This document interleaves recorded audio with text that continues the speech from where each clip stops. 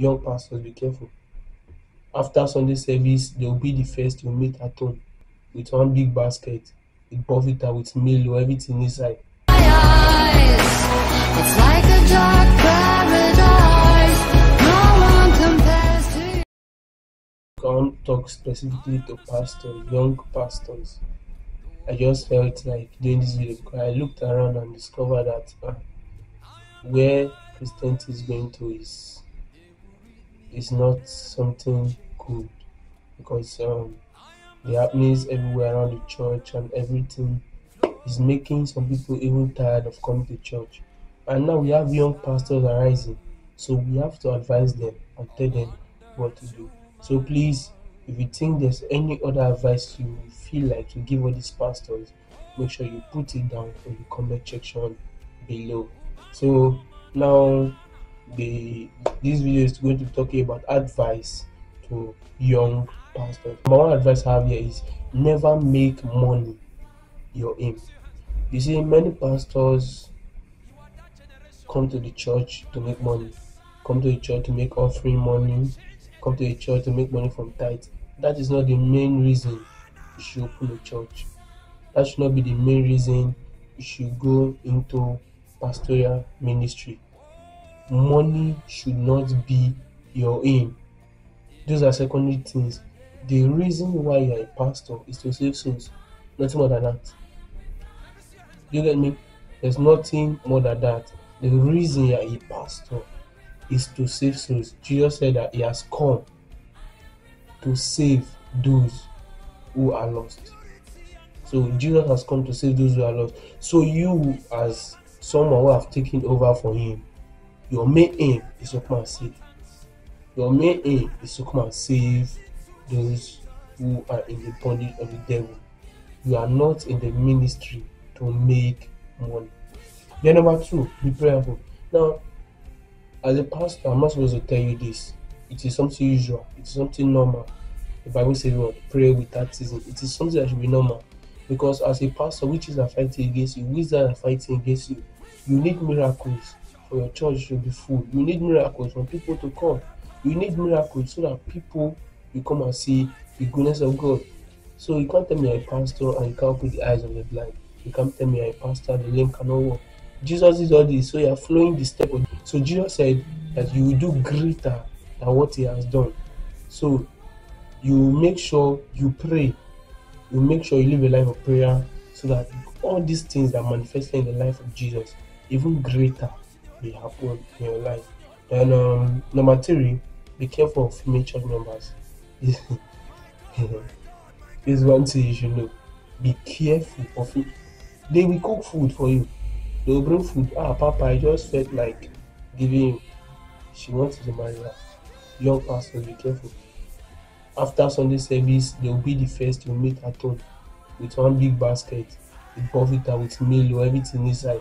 Why? They want you to marry them. They want to get your attention.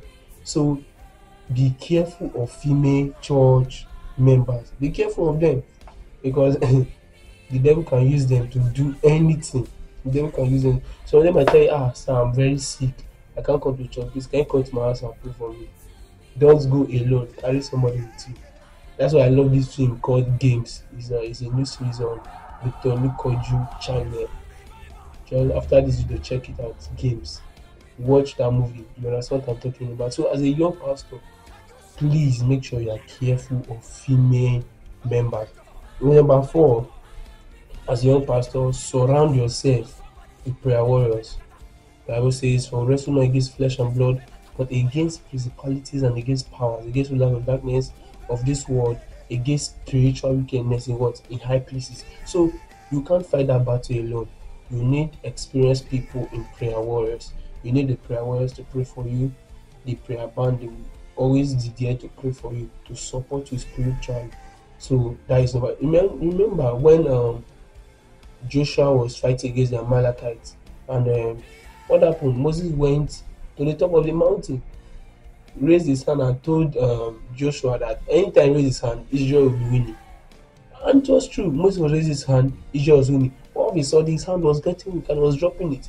It was Aaron and another person that had to help him. to raise those hands up. So that is the work of a prayer warrior.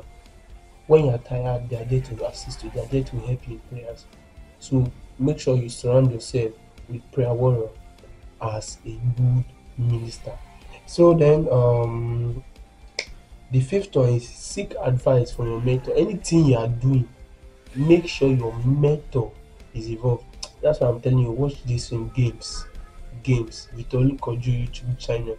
After this video, go there and watch that film. It's a series movie. You know what I'm talking about. Anything you are doing as a child of God, as a young pastor, make sure your mentor is involved. Your mentor should be involved. I get me. That's the main thing. Because he's the one that grew up in the faith, he's the one that preached to you, he's the one that be praying for you. So anything you do, make sure your mentor knows about it. Then number 6, which is the last one, is be grounded in the word of God. You see, many pastors preach heresies today. They preach nonsense, they preach things that are not even right. Why? They don't know the word of God. That's the main thing. The word of God is the only true thing. It's the only thing that all Christians need to hear, your members need to hear. It's the word of God. You can't come to the altar and start teaching English. No, you can't come and start teaching mathematics. No, it is the word of God they want to hear. That's your specialty as a man of God. So for you to be able to give them the right food, because the word of God is a food, for you to give them the right food, what do you have to do? You have to study your Bible. Know it page by page. You can't tell me you are a man of God. You have not finished your Bible. What are you preaching? You see, that's nonsense. So make sure you are grounded in the word of God. You read the word of God daily, and then you see your ministry begin to blossom. So now, this is where I will stop the video. If you have any comment you want to make, any question you want to ask, anything you want to add to what I've said today, please make sure you put that in the comment section. Don't forget to like my videos. Please share them.